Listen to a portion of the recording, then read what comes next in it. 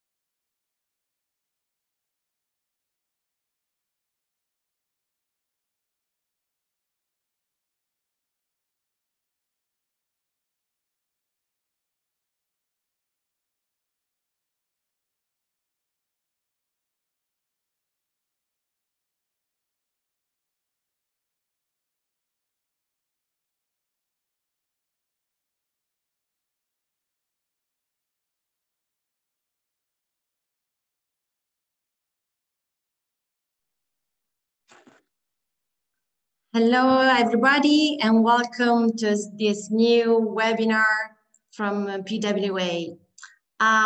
First of all, I would like to thank Eutopian founders and members for helping us to organize this shared event.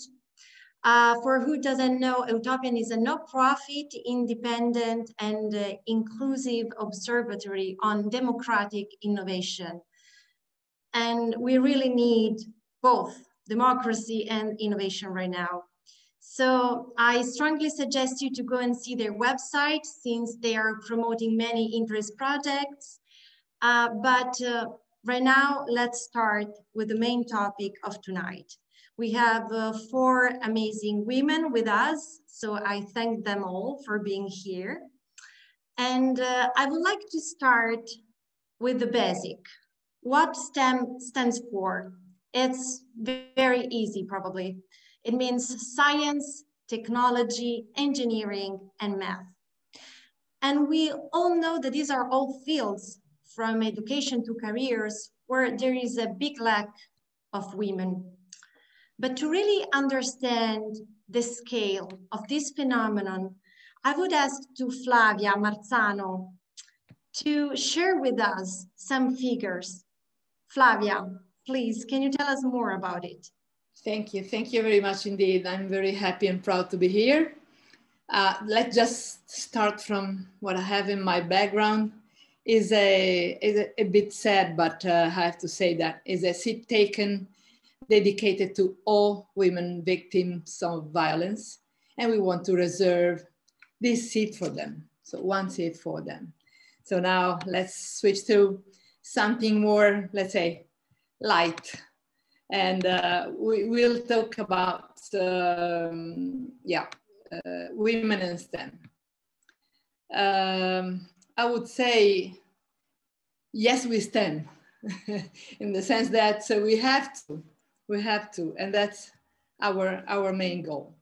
And this is a lesson learned from data on women in STEM. Data is I like very much data, and I think that we have to start from them before to take any kind of decision.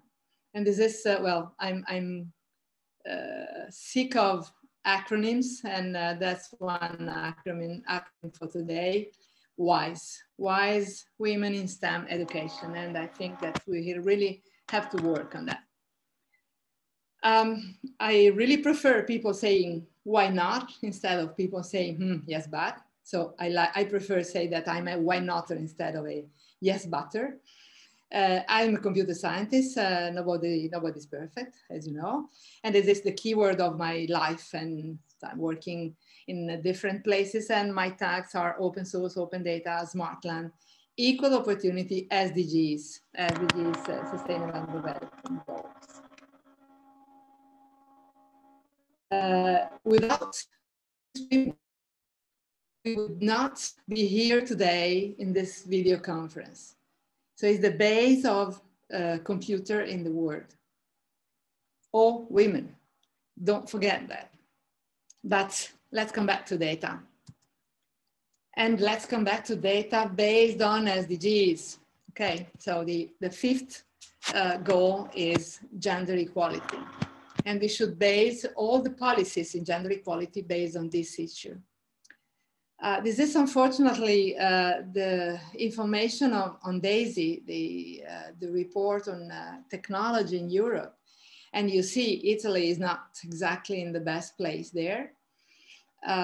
It's still even worse than last year. And this is another terrific issue,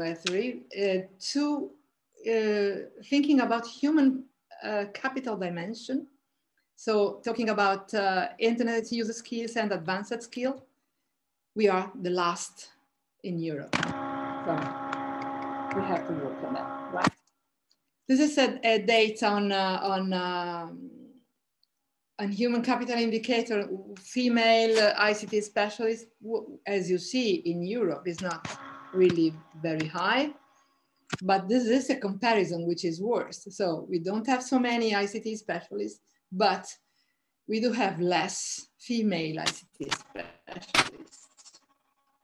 It's really easy to see. Looking at the graphs, it's easy to understand. And talking about doctoral degrees earned by women, as you see, we're talking about the last 50 years. So the last 3 is just a small data talking about, but engineering, computer, and physics, doctoral degrees are down there. Even in science, as you see, all the other science are better. So I think that we have to work on that. Proportion of women scientists and engineers in Europe. I show Italy where it is. Only 3% in the world of ICT graduates are women, only 3%. Only 35% of higher education students are working in STEM are women. 30% of scientific and technological researchers are women, 1/3, and 1/4. If you look that on women in technology, and it's really sad. I don't know how to say worse than that. And also this data, you can see it by yourself. I don't have to explain it. Is just the imaging is very clear what we mean. And this is the worst information I have to give you. Age of 6, girls already consider boys much better than them in smart activities. So we have to take our children since they are really, really young, less than 6 years, because they will never say stuff like that. But it's our fault. When we grow up, young boys and young girls, we have to teach them that there is not, it's not so serious, this kind of information. And this is a percentage of female in computer science. When I was in university in 1973, many years ago, in computer science, as I said, we were roughly 50-50. In 95, as you see, it was 37%, and now is 18%. Why? I probably need a person, as expert in, well, maybe sociology. I don't have an answer to that. The world needs much more person, expert in AI, in ICT, in any kind of technologies, and the percentage of female is getting lower. Look at that. Data and artificial intelligence engineering and cloud computing, look at the place of women there. 26% AI, 15 engineering, and 12 cloud computing. Wow, and women are strongly underrepresented in the digital economy. There are other data, but I mean, you can use these slides if you want. So I just go on because I would like to maybe interact much more with others. This is another terrific information from the Global Gender Gap Report 2020. None of us will see gender parity in our lifetimes. Wow, and gender parity will not be attained for 99.5 years. So we should work on that now. Now, the future should start now.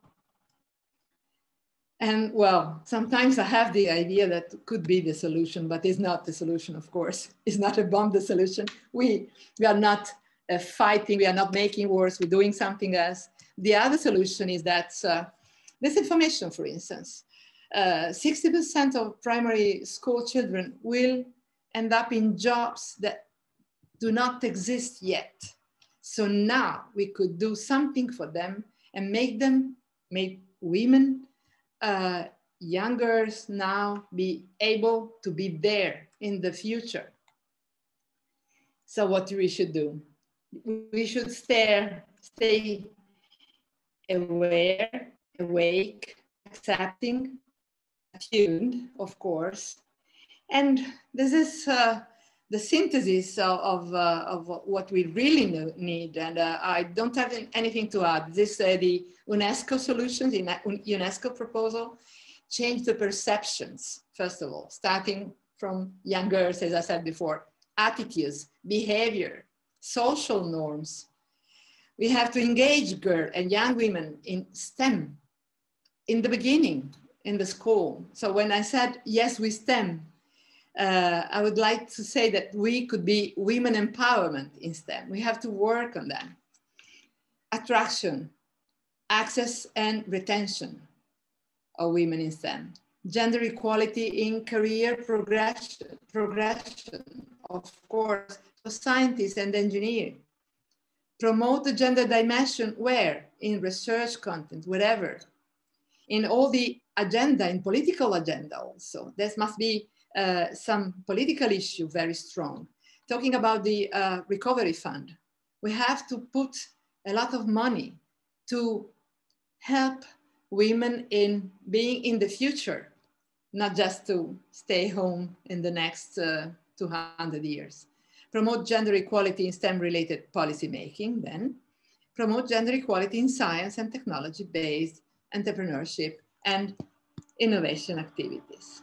So I really believe that together, as tonight we are doing, together we can do it, together with all stakeholders. So the policymakers, associations like PWA or Eutopian, universities, enterprises, universities and research centers. Together we can do it. We should never give up, and starting now. Now is time to do it. Thank you very much indeed.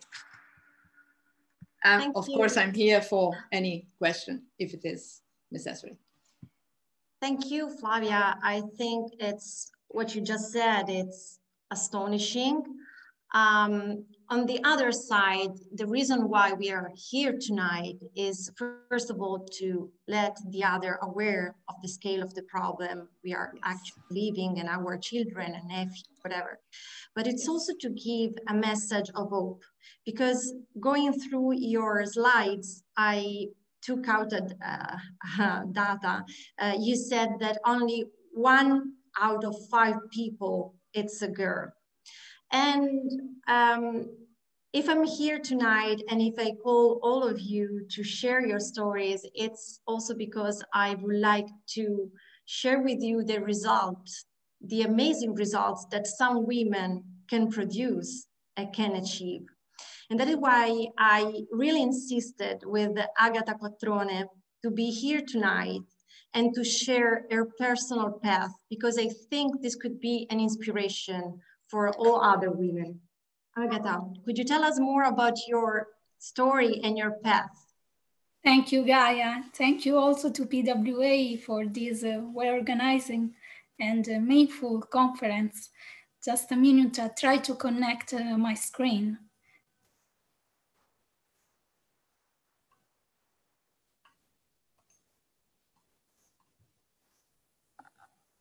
I hope you can see me now.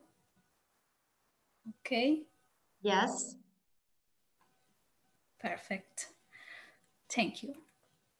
My story begins in southern Italy, in Reggio Calabria, a lovely and charming city, rich in history and natural beauties, but a city that today suffers a difficult span, given the weight of a 30-year debt inherited from a 10-year series of maladministration, culminating in a dissolution of the city council for mafia infiltration, limited employment prospect, the absence of private investors, limited accessibility due to the inadequate services and transport infrastructure, and patriarchal culture. Young people, and especially young women who care about their future and their dignity, find and study one of the few opportunities for redemption for themselves and for their homeland. When, after 5 years of classical studies, I had to choose which university to attend, I let myself be guided by instinct and the passion I always had for science, mathematics, and technologies. No one in my family has followed this path before. I chose a STEM university. I studied civil engineering and a PhD in transportation. And when I enrolled in the first year of my course, on 200 freshmen, only 10 were women.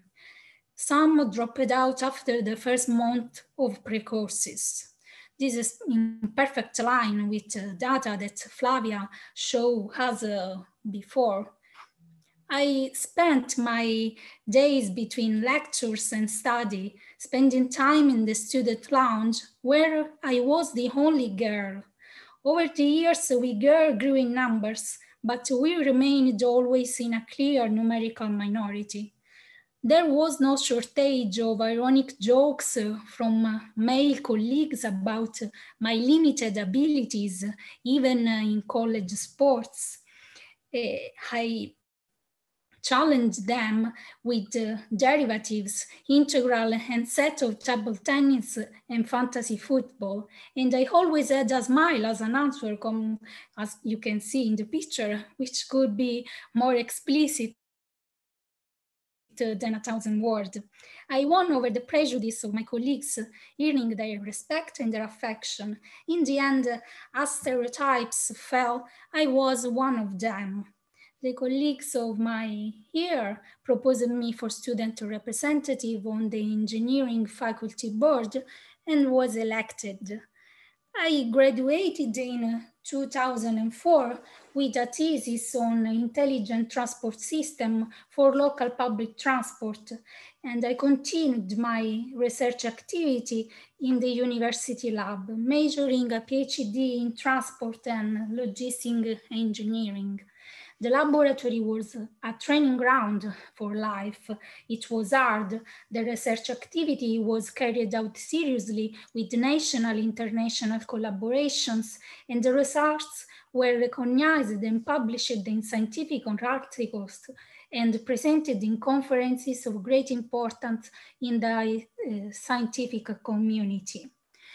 However, at the end of my studies, my hometown did not offer opportunities for growth and affirmation, even in the research field. Despite the delays accumulated by my city, it was not possible for me to give them a contribution to its growth, and the realities were difficult to accept. But the innovative scope of the topics dealt with and the experience gained in a growing sector as that of digital services for transport and mobility did not take long to open doors in the job market. Although I had always told myself that I would never leave my city, the time came for me too, like so many before me, to leave everything. My family, my loved one, the friends of a lifetime, and my beloved sea, and follow the opportunities that present themselves to me away from the place where I had been raised and trained. Rome became my second home. On the departure from home, I remember I was terrified, convinced that I was vulnerable and unarmed. But my STEM studies and research in the laboratory, it trained me to hard work, team working and open confrontation, respecting deadlines, methodical organization in work, problem solving, computational thinking. Thanks to the STEM choice, I had the opportunity to work in an innovative reality in a very stimulating context, collaborating with the main institution and big players in the field of transport and innovation. And despite my initial fears, I became a useful and supportive element for the staff that was involved in the creation of the National Digital Platform for Logistic and Freight Transport of the Italian Ministry of Transportation. Rome has been for me the playground of growth, of close confrontation in a highly competitive environment. It was always easy and smooth. It often happened that I would felt uncomfortable in a meeting. It can still happen to me nowadays too, where the participants are mostly men in suites and there are a small number of women, most usually never in position of responsibility.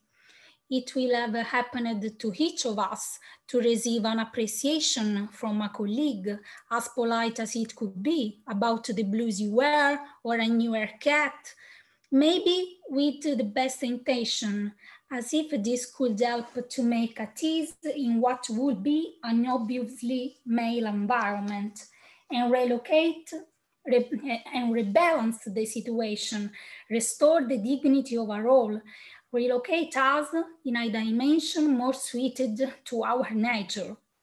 Then I learned that in order to gain the word and the space necessary to propose one's ideas and solutions for the future, it is necessary to enter into the merits of the issues, technically and competently tackle the issue under discussion, deepen and keep up to date, stay on the frontier of innovation, use detailed data and elements to overcome prejudice without being intimidated by the context, by an old cliché. My working activity suffered also an abrupt stop after the birth of my son Francesco. Upon returning from motherhood, the company gives me the letter to inform me that my contract is not renewed. I find myself made redundant a summer's day with a home loan, a family, and a 7-month-old baby to grow up. Fortunately, my armor was thick, my curriculum was solid, and my sectoral skill requested on the market. So I don't let myself go. In a short time, I get back on track. I restart my activity as a project manager and consultant and take part in several digital transformation projects, always in the field of smart mobility. In 2014, an unexpected and shocking phone call arrives for me and my family. I am offered the role of councillor in my hometown with the responsibility for sustainable urban development, transport, and innovation. A technical figure was needed who is a woman to respect the gender quota in the council. A precious opportunity to make my contribution. Finally, a chance arrives to help my territory, to put my skills at the service of my city. I have no hesitation. I take the moment. My city needs me. I become a commuter from Rome to Reggio Calabria. 700 kilometers divide my roles of mother and wife and of local administrator. Thanks also to the strong support of my lovely family. It was a challenging experience, which I have faced with enthusiasm, spurred on by the boundless love for my hometown. The occasion was special to learn about public administration in a difficult context, refractory to change and to deepen every aspect of innovation. I made my honest contribution to the digital transformation of Reggio by coordinating a group of enthusiastic, capable people with whom we took up the challenge, which was firstly cultural. In just under 2 years, we were able to restart the planning process, adopting the long-awaited strategic plans of the city, the structural plan, the sustainable urban mobility plan, the informatization master plan. And we obtained the founding of a driver's metro and the intermodal parking for 1,000 cars. We have carried out projects in the field of energy and sustainable mobility using the funds of PON Metro for the renewal of the local public transport fleet, the hybrid bike sharing system, the green regeneration of the city lighting system and public buildings. With the same funds, we have also carried out projects on the digital agenda, the open data platform, e-government services developed with open source software, including the one-stop shop for urban planning and Segnaliamo Reggio Calabria, a digital platform that gives citizens the opportunity to communicate these services to the competent municipal offices directly by an online platform. We have organized moments of animation and discussion on the issues of sustainability and innovation to involve citizens and stimulate them to discuss these new issues as a driving force for development. In particular in the innovation sector, Reggio Città Aperta, 3-day event on the digital agenda with coding and professional training for young women, the first city hackathon on open data, Changing PR, a working day on the digital transformation of the public administration. I have faced difficulties related not only to gender, but also to the disparity of geographical rights. I still believe that I do not receive equal treatment proportionate to my competence and the experience which I have gained in terms of position and wages. But I am aware that I have earned on the field every result without shortcuts or help, and this is priceless. Without surrendering to a stereotype, I followed the path I wanted. Without letting a backyard and conservative environment discourage me, I achieved the goals I had set. Without fear, I faced the challenges and seized the opportunities, and this allowed me to achieve something good for my community. A sign that it is essential not to step back and let a repulsive context awaken you, but to keep focus on the competence and certainty that comes from commitment, to overrule those conventions which set a limit to the fundamental role that women can play in order to introduce innovation and a more than ever necessary gentle digital transformation. For these reasons, I am convinced that women of the next Gen EU can lead the road for innovation. In her recent speech to the European Parliament, President von der Leyen explains that she has still impressed the image of Carola and Vittoria playing tennis among the rooftop of Liguria during the COVID lockdown. She said, "It's not just the talent of the girls that sticks out, it's the lesson behind it, not allowing obstacles stand in your way and always seize the moment." This is what Carola, Victoria, and all the young people of Europe teach us every day about life. So we women, don't let all convention hold us back. We have to take the moment to make our contribution to give a chance for the future of our Europe. I conclude. Thank you all for your attention. Thank you, Agatha. Thank you very much. I think, first of all, you have an amazing path and it's worth really to hear it. But I was really happy to hear you saying that all your success was reached not through shortcuts, but through a curriculum that was solid. This was something that really kept my attention, because in the end, my small contribution to instill the seed of change in different people are today committed and bring forward the projects that we planning in those years. And this make me proud and hopeful for the future, of course. Thank you. Yeah, and you talking about merit is something that really keep my attention, and something we're gonna talk later more with Francesca, I think. And Now, I would like to introduce to everyone Luisa Scarcella.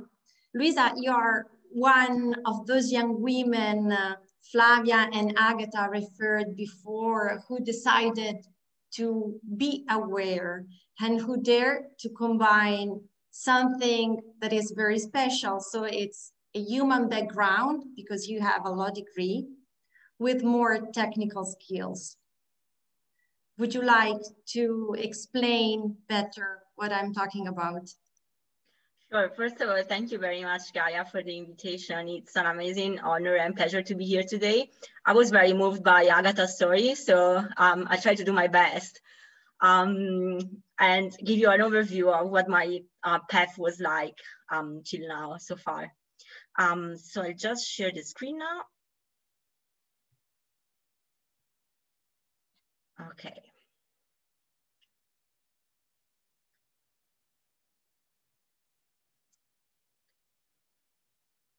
It's charging a bit, but you should be working now. Okay, good. So as you can see from the title of my presentation, and as Gaia already mentioned, I have a background in law, but it turned out that I was very interested in new technologies as well. I was very fascinated by both subjects since I was a kid, actually. And during my PhD, I found a way to combine those two interests. But I would like to go a bit in depth on how these interests came alive. So when I was a kid, the first Christmas gift that I can remember asking my parents, so we're talking about 1996, was a desk. So parents were very surprised. And now thinking about it, I might be surprised as well, but I really enjoyed this desk. I was spending there a lot of hours drawing and looking at pictures and books. I loved books. And I was very interested in general on understanding how our community works, how we live together, which are the rules that make sure that everybody can live together with the others and everybody feel well together. And I thought, like, growing up, that I could find some answers by studying the law. So studying the codes that have been ruling our society so far, and our community and our economy. And it's been an amazing journey. I am very happy that I studied law back in college. And those 5 years were super interesting because I partially found some of the answers. But right now, if I want to look at how society works, how our economy works, how we can live together, of course, I need to look at new technologies as well, because they're everywhere and they're influencing our society and economy as never before. So even if I started to be interested in the traditional codes, or what I would like to call traditional codes, I found out that in order to find the answers I was looking for, I needed to look at other types of codes. And so I started to look at new technologies and ranging from blockchain to artificial intelligence to, well, data science. I was like eating books and blog and everything I could find on the topics. Because as I said, as I mentioned before, during my PhD, I started to look at how, in particular, tax law. So my specialization is taxation. Our tax law would play a role when look at the digital economy. So looking at how new technologies can be used by tax administration to prevent tax evasion, tax fraud, and how to guarantee at the same time a good level of protection of fundamental rights, such as privacy. But I was also looking at how the digital economy could influence our economy, and some people would be much worse off. And so we need to look into and take into account redistributional effect and how the welfare state can cope when new technologies challenges some of the economic paradigms, and how the rules that were governing our society and our economy so far should be transformed in order to keep up with the technological pace. So I also became aware that I could not learn everything on myself by myself. So I need to ask for help. I think this was a main challenge at the beginning, because you realize you don't have the skills, because you're like, I've been approached these kind of issues from a different perspective, but you also realize that when you want to deal with the issues arising from the digital economy, you need to know the technology and the basics. So what I tried to do is, while I was studying in Graz during my PhD, which I've done at the University of Graz in Austria, I start to contact people from other departments, from the technological university, but also from my old university that were working in different faculties, so the engineering faculty or the informatics faculty. And it turned out that they were very friendly people, answering all my questions, and very happy to answer every kind of doubt that I have. And those discussions that we had together were extremely helpful to give me a solid understanding of the technologies I was dealing with. And I started to even code myself. So I started to try to be more involved also in the technological part of the studies I was doing. And I think what I was I would like to convey today is basically that if there are people listening today that don't have a STEM background and they're interested in the new technologies, you shouldn't be afraid to ask and communicate with other women or people, experts working in the field, because it might be that really technology can be a really helpful tool in your work, or as in my case, you need to look at different research questions. So reach out. And it's not a secret that while you can be very good and an expert in your field, you always enrich your work and your research, in my case, while cooperating with others. And I have to say that I think it was mentioned both in the presentations before me that I was lucky enough to cooperate and talk to some female colleagues from the engineering faculty, but it's very true that there are still a few of them. And so most of the people that kind of helped me to get a bit of knowledge of the new technologies were mostly men. And I would be very happy to see other female colleagues help me out the next time. So I think cooperation with other women or with experts from other backgrounds is essential, and it's a good way to get used to new challenges as well. On the other hand, I think what was the other challenge was to try to put some new glasses on and see things from a different perspective. Because of course, when you have like a certain background and you're used to look at questions and things that happens in your daily life from your own perspective, it's also good to adopt a different viewpoint and start to look at things from a different angle. And I think working with people from the technology and the STEM sector in general, it's very helpful to see things differently. Even the methods that you use for your daily research approach, or even the way they deal with publications or conferences, it's very different. It's very interesting because you can improve yourself and your way of doing. But I think it was also enriching for them to see another perspective.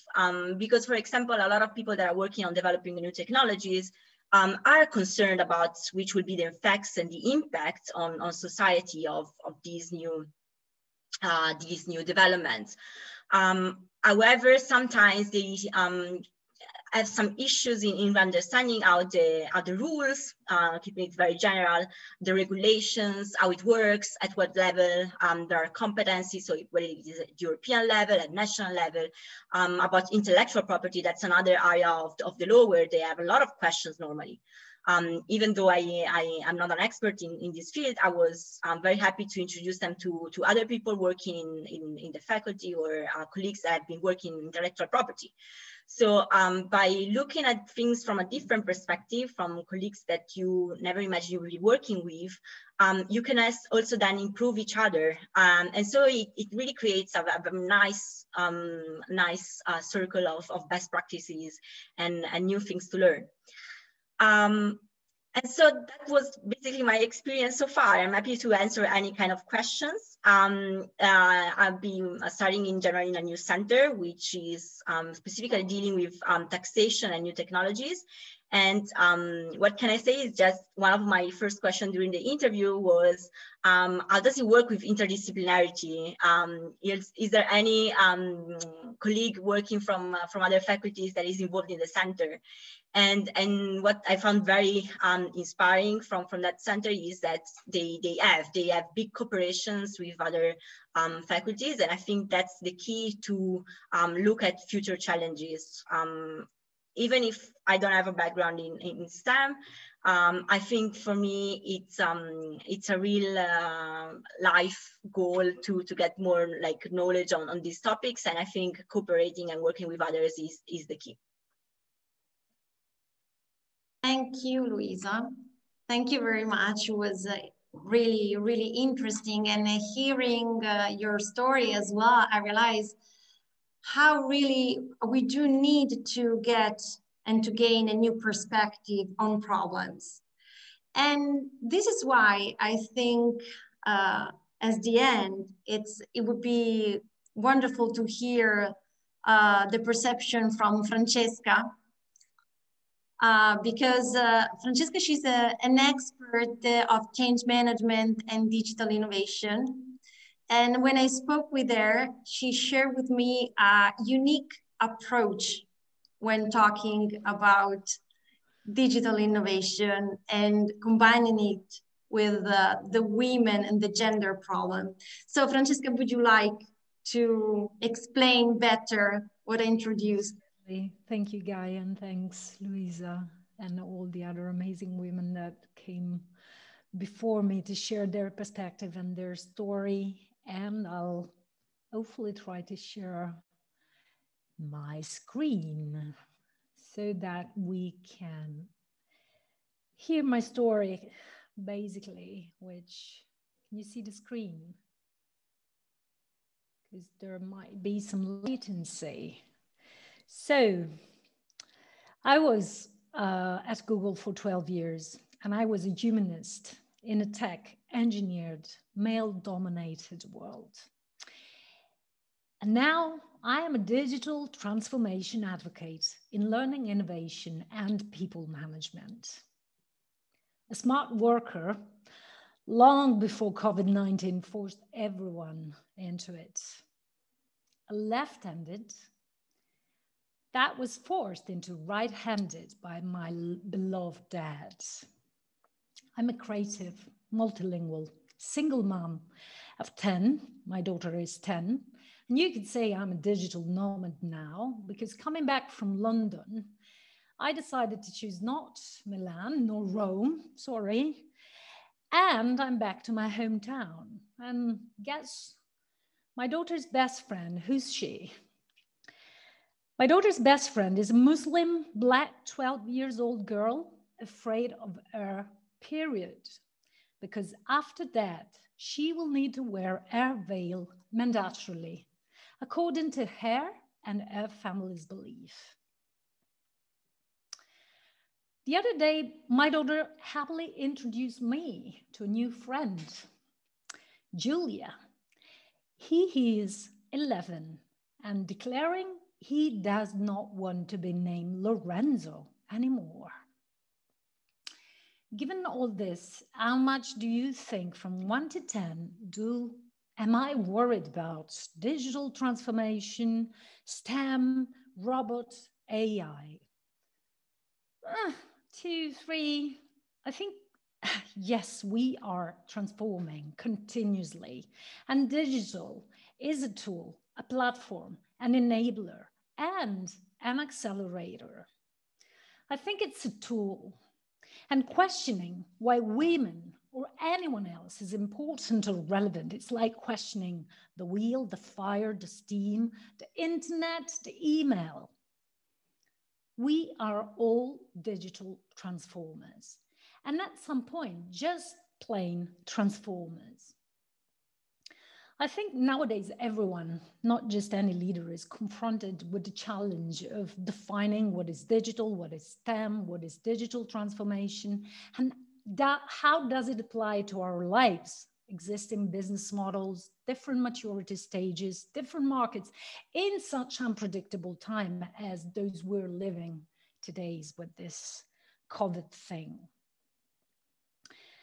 Instead, the focus to me should be that of defining the key mindsets that are needed to become a future-fit leader, a digital transformer, a STEM, an agent of change, call it whatever, in the present moment. So again, the future leaders, here is a boy, but honestly, it's a superhero, because that's what we're talking about. We are talking about something that we cannot solve in our generation. It takes, like you saw the numbers, to close the pay gender gap. It takes more than one generation. So it's a tough work for moms, for daughters, for grandmoms and aunties, anything, honestly, because the digital leaders will be superheroes that will be able to thrive in this brave new world. And in time, they will become plain transformers for the rapidity of technological disruption.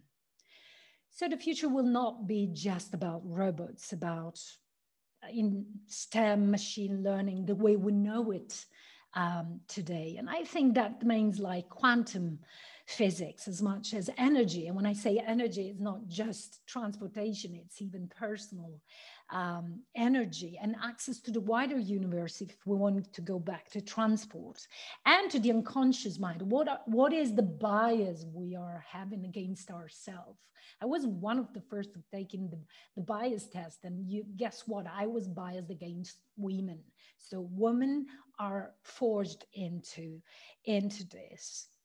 So I think there is a natural way of expanding the territory of possibilities for human transformation, what lays ahead for us as human beings, irregardless of gender, religion, or whatever you stand for in life. So I think the key to become a continuous agent of change in disruptive context, driven by technological, yes, innovation, lays in ability to be leading yourself and leading yourself in groups and leading teams, group of people. So to basically fully thrive in this ever-changing environment, it is essential to understand why is it that we cooperate as human beings. And now you see pictures full of Hamish men. Yes, it is about the project, the purpose, and it is about making explicit what is it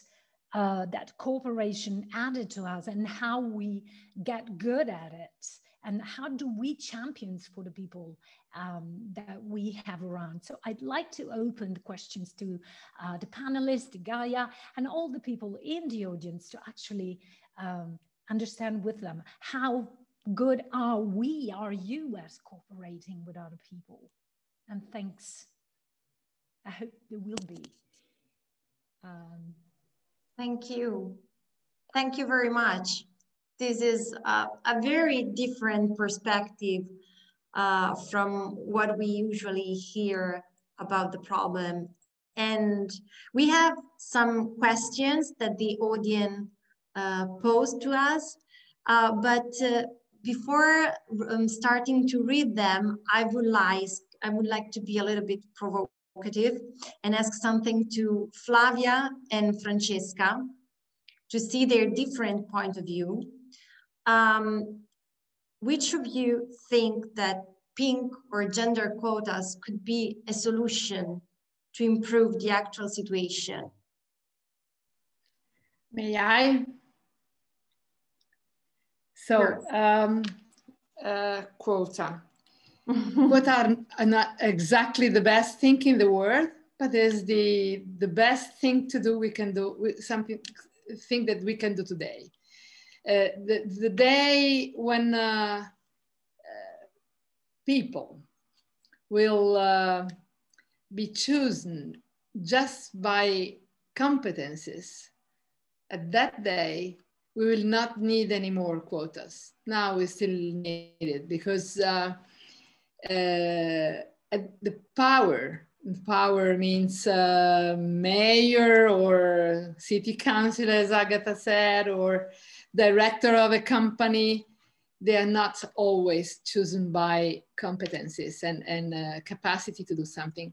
The day they will do, we will not need any more quotas. For the moment, we strongly need it. That's my opinion. Thank you. Wow, I don't think I have an opinion on quotas. I do have an opinion on the fact that it is a matter of having right balance of diversity when you're solving big problems to get the perspective of different people. So by applying the quota, maybe we try to solve the problem by putting women in CDA in the boardroom, and it doesn't seem it solved the problem. So like Albert Einstein would say, if you keep trying to solve the same problems with the same solutions, maybe, again, I would call for cooperation and say, listen, girls and guys, it doesn't seem to work. It is one thing that we can do, and we have a multifarious, it's like a problem that needs to be tackled by different solutions. So I would be open to experiment other stuff by keeping that, because I think we need it. But if you observe the data and the curve, it seems that even women in the boardroom have reduced the impact. And then you have all this amazing amount of data showing that when you have women in the boardroom, then these companies are growing. So it is doing something, but I think it is a too complex problem to be tackled just with that solution. So I'm not sure if I answered yes or no, but I don't think there's a yes or no. There's what else kind of answer to me. Okay, thank you. And now we have a direct question, I think, for Luisa. Mm-hmm. And they say, as a woman in STEM world, I have heard so many nasty comments coming from men regarding the pink quota that actually discriminates men. Have you ever had such experience?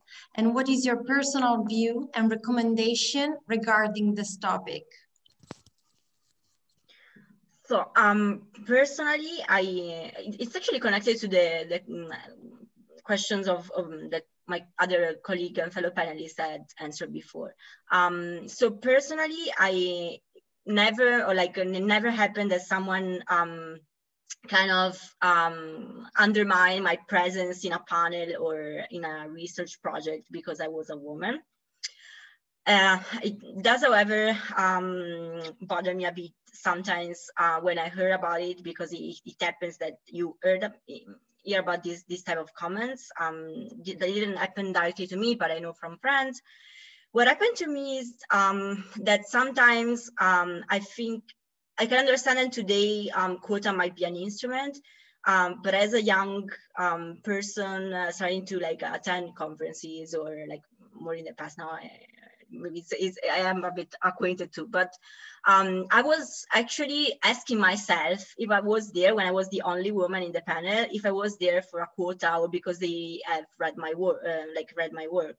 So, I mean, that's the opposite side of the medal. So when you want to be appreciated for your work and then you are the only woman there and you ask yourself, I'm here for the quota or they are really interested in my work. That's one side. The other type of comment that I would like to make, also following up on Francesca and on how to solve also this type of issue. I think it starts when you're young. So even like in families, but in school, when there are some type of talk comments, we should like not just give a smile or a little laugh. You should answer, and yeah, just answer. And when you're like trained to do that when you're a kid, then you keep doing it your whole life. Like it happened to me that later on conference, just to be like super open, I don't know if openness can help in this case, but it happened that in a conference, like one told me, we met at this other conference like 1 year ago. You were wearing that dress that was that color. I don't remember now. And my answer was, really? So my presentation must have been very boring, because if you can remember just the dress, it must have been very boring. And so it became red in the face, like this very uncomfortable situation. But I mean, it's really like you have to get the ready answer for this type of comments, and then maybe in the future they will stop. But maybe, I don't know, I'm very hopeful that, and naive, that he will not like make this type of comments for the next female panelist that he encounters in his path. Yeah. Okay, and so now we have a direct question for Flavia. And it's really related to our city here, Rome, the capital, because Luisa is asking, could you please advise on how to enhance women's participation in decision-making process in our city, Rome? Do you have any suggestion, Flavia? It's a very tricky question right now. Well, not just in Rome, I would say whatever, never give up. That's the answer. I mean, if you want to participate in taking decision, you have to be there, and you don't have to give up. That's the only way. I understand very well that's, well, it's not easy. It's not easy at all, because we should force in some way people to listen to us. So decision-making process is done by men.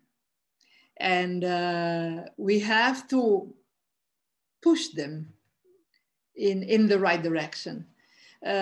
Also now, I mean, not talking about Rome, but as I said, the government talking about the recovery fund, the recovery plan. We have to force them to put some money there. That's, and to force means all together, because there are women with some idea, some other group of women with some others. We should be all together. We have something in common. Just work on that, not the differences. I mean, you Gaia have for sure some different idea from me, and Agatha some others. We have something in common. We need to be listen and to be to participate in the decision-making process. We have to work together to do it. So that's what I suggest to any women, since there's more. Yes, and hearing all your stories and your speeches, I just realized how much it's important that we all realize how we need to ask for help. We need to help each other and not be ashamed about asking it. If we don't know something, or we think something is misunderstood, just maybe speaking louder could be a starting point. More than that, very often we are saying, I'm not so good in doing that. I'm not so keen on that. Men, they never do that. They never say that. I'm the best in the world, they say. So please, if you are able 10, don't say that you are able 8. You are able 10. Say it and be convinced that you are. If you're not, other people will not come in your direction. And I think there's a, sorry if I pick this up, there's a big chance to, I mean, I had this person, a male I worked with, and he said to me, Francesca, if you work for free, there's no reason people would pay you for your job. So there's a way of cooperating with people and asking. If I'm not an engineer, I'm not a lawyer, but I'm very good at cooperating, as Luisa was mentioning.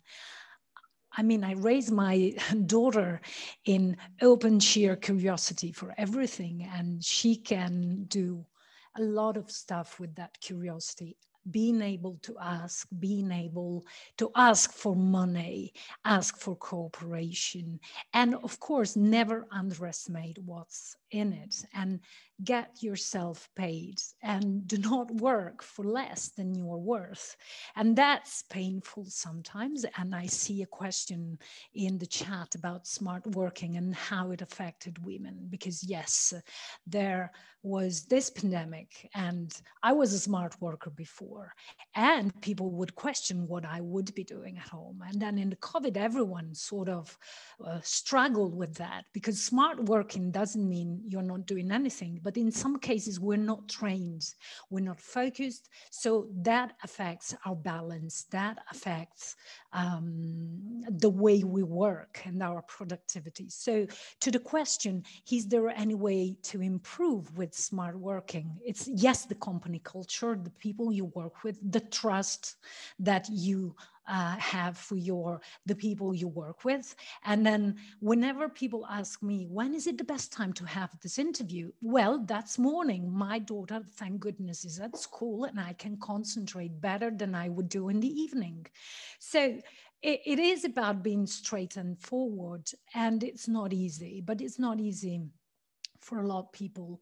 And it's not just about being a woman or being a man. Young people cannot get paid enough. So I think there's a very good chance to cooperate, even to have that money from the recovery fund, whatever the money will be, to use it and to take to be entrepreneurs, to do stuff. I know amazing women that they just don't come to this talk and they just do business, and they're really super good at it. So I think it's, very pragmatic, because I'm honestly, Gaia knows that I'm sort of a true believer, but in some cases really blunt. And I excuse if maybe I answered a few questions in the chat meanwhile as I was. It's good. It's very interesting, actually. I have been listening to all of you, and I think that my question to majority of the speakers is actually, in a simple way, in a daily life, how do you encourage and support other women to play an active role in a digital era?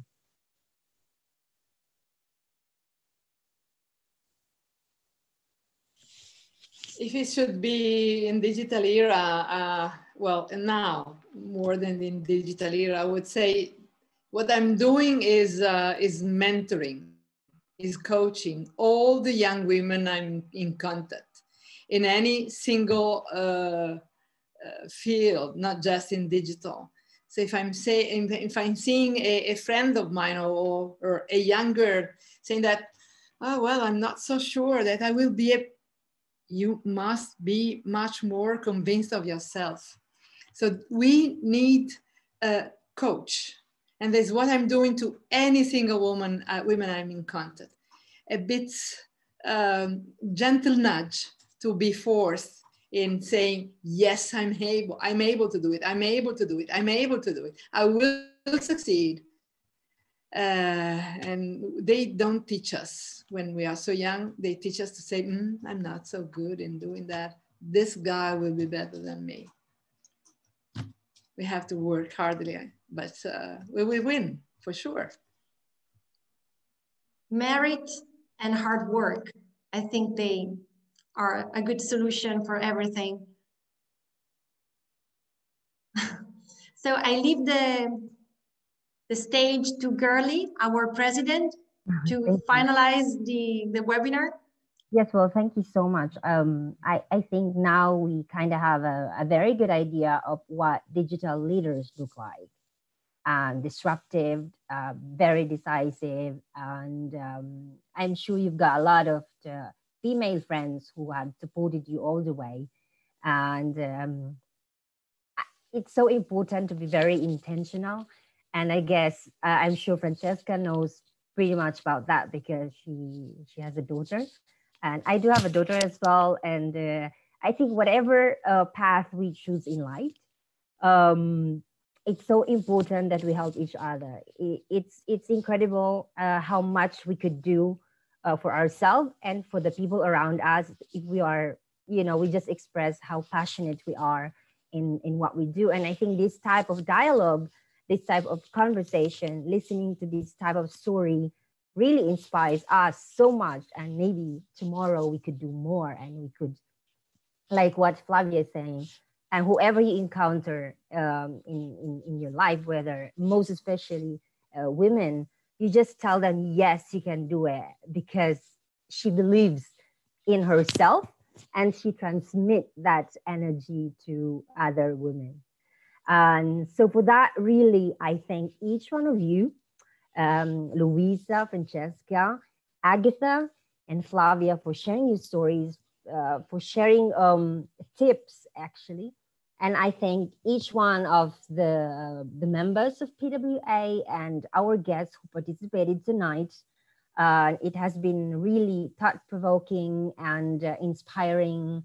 And I think it's never too late to be a digital entrepreneur. It's never too late to pursue STEM. And it's never too late to be a digital leader, even if you don't have a STEM background. This is how I believed. And I hope it encourages each one of you tonight. Feel free to send out your questions. And I would like to invite you on November 9th. We are going to have a speed dating networking connection with SheTech. So this is an important follow-up for this e-conference. And stay in touch. And I hope this is not going to be the last time, and the first time and the last time we're going to help to collaborate with Eutopian. Thank you so much, Gaia, Christiana, and Marilla, and all the PWA board who have been always playing creative solution to create a program like this. Thank you so much. See you soon. Thank you to everyone. Have a nice evening. Thank you. Ciao, grazie. Thank you. Bye. Thank you very much. Bye-bye. Thank you all.